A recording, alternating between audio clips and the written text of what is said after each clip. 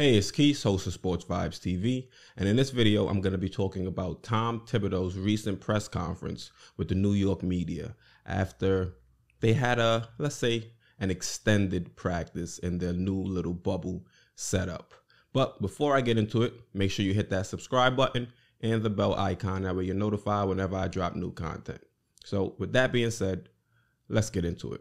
During Tom Thibodeau's media session or press conference, however you want to refer to it as, he was asked about RJ Barrett's, rookie season and what we should expect from him moving forward. And I really liked his answer. Basically, Tom Thibodeau said, there's no magic formula to becoming an elite player here in the NBA.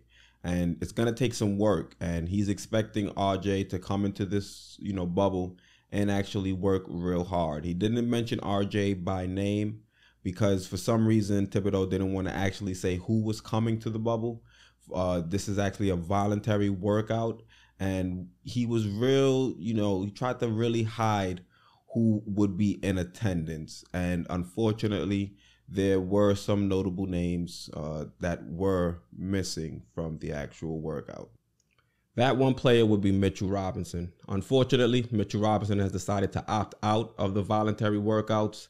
And I would have liked to see him in the actual bubble, learning some of the new offensive and defensive systems that Thibs is going to try to implement. Because you have to remember, Mitchell Robinson is going to be our anchor for, the defensive side of the ball. So to have all these other players in-house and in the bubble working together and trying to build some chemistry, it's kind of hard to really approximate what we have in-house if we don't have such a large piece to our defense on the court. So I would have liked to see him come in and actually participate.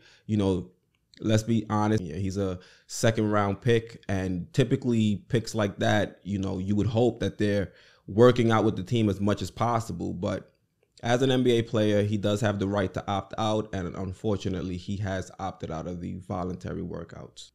One player who was in attendance is actually DSJ, also known as Dennis Smith Jr.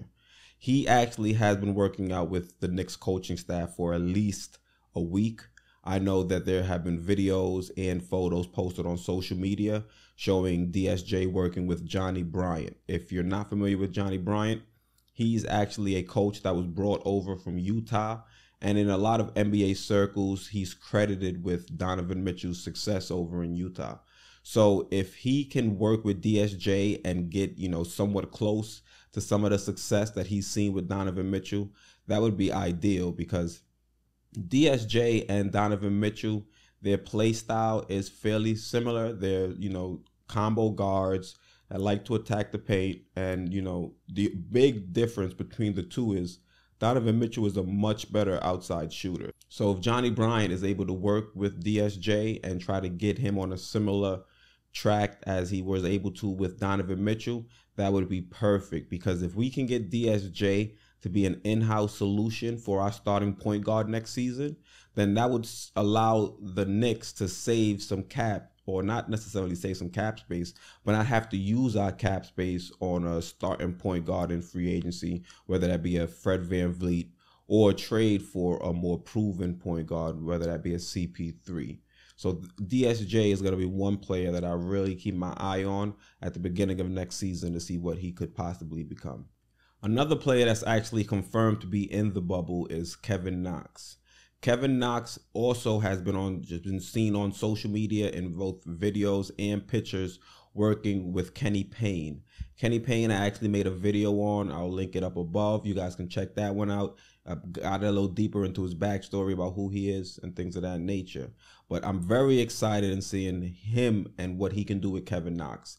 Kevin Knox coming into the league, they said he might not have the confidence to actually succeed being so young. And to have a coach that's a familiar face, because Kenny Payne previously coached him in Kentucky with Calipari. So the fact that he has a familiar face in the organization now and somebody that he can lean on, especially seeing that, Thibodeau can be a pretty tough coach to actually play for, it seems. So to have that, that coach that he's familiar with to kind of do the good cop, bad cop with Thibodeau should be good for his production and his development moving forward. So that's going to be another player I think you guys should keep your eyes on at the beginning of next season, just to see if this little period of time where they're working with the coaches actually pays some, big dividends at the beginning of next season. So once again, Kevin Knox is going to be a player I would keep my eye on.